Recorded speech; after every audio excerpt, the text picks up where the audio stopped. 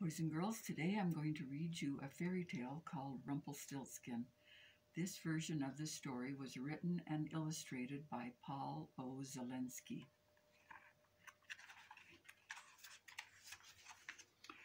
Once there was a poor miller who had a beautiful daughter. On his way to town one day, the miller encountered the king. Wanting to impress him, the miller said, "I have a daughter who knows the art of spinning straw into gold." Now the king had a passion for gold, and such an art intrigued him. So he ordered the miller to send his daughter to the castle straight away.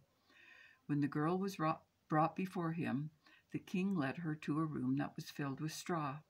He gave her spools and a spinning wheel and said, "You may spin all night, but if you have not spun this straw into gold by morning, you will have to die."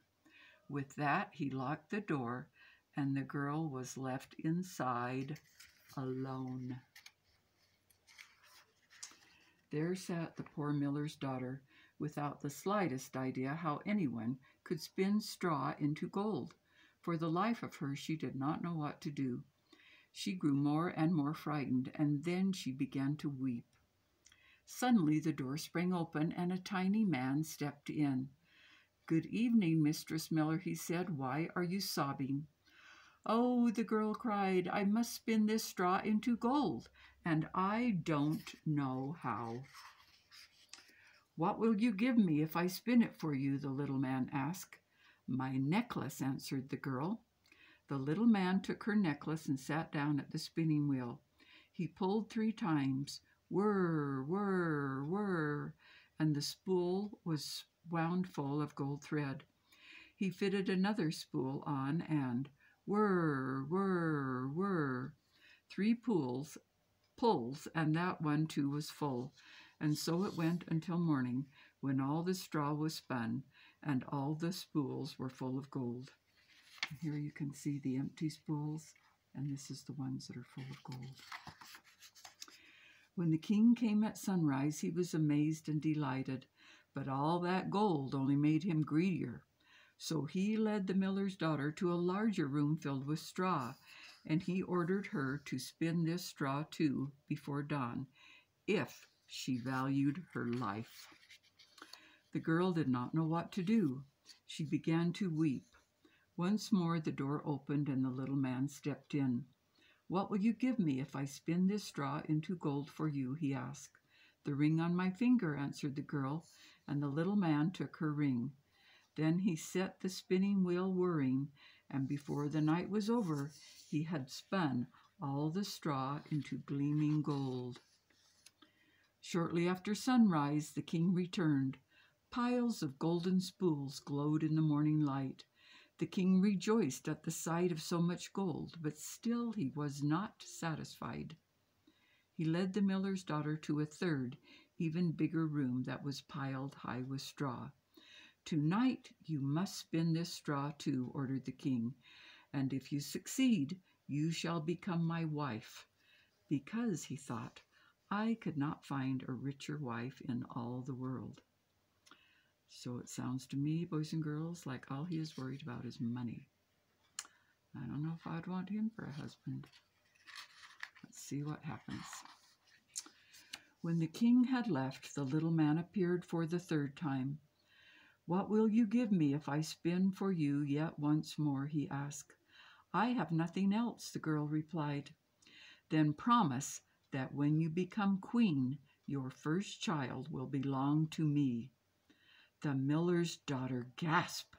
How could she promise such a thing? Then she thought, but who knows whether that will ever happen? And as she could think of no other way to save herself, she promised, and the little man once again spun all the straw into gold.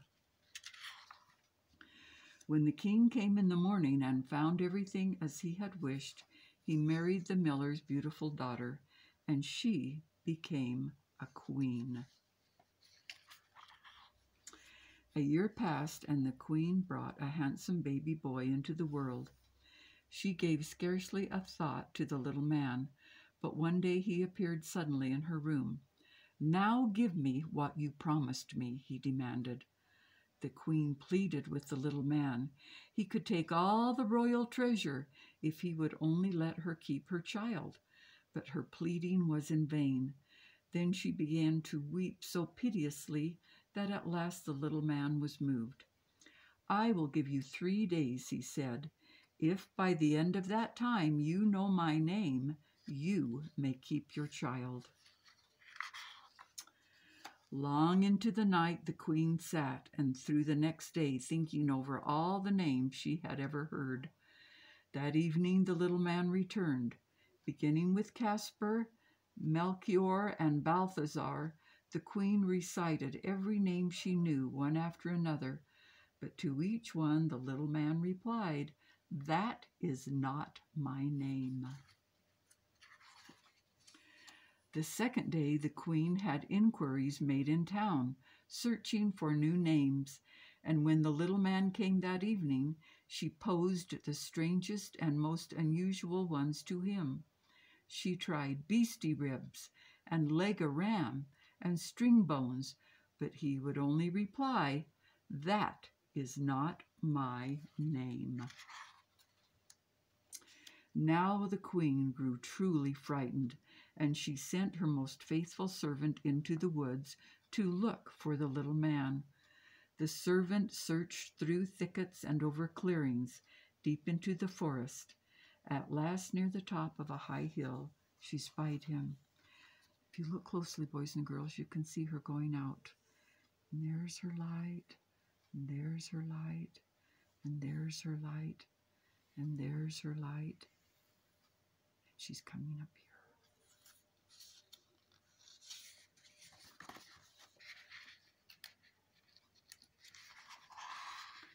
He was riding on a cooking spoon around a great fire and crying out, "I brew my beer, I bake my loaves, and soon the queen's own son I will claim. Oh, lucky me, for no one knows that Rumpelstiltskin is my name." The servant made her way back as fast as she could manage, and at midday reached the castle. You can imagine how glad the queen was when she heard the name. Oh, look right there. You can see the servant peeking in at Rumpelstiltskin. Late that evening, the little man arrived. "Now, Mrs. Queen," he said, "do you know my name, or do I take the child?" So the queen asked him, "Is your name Will?" "No." "Is your name Phil?" "No." "In that case, is your name Rumpelstiltskin?" "The devil told you that! The devil told you that!" shrieked Rumpelstiltskin, and in a fury he jumped on his cooking spoon and flew out the window.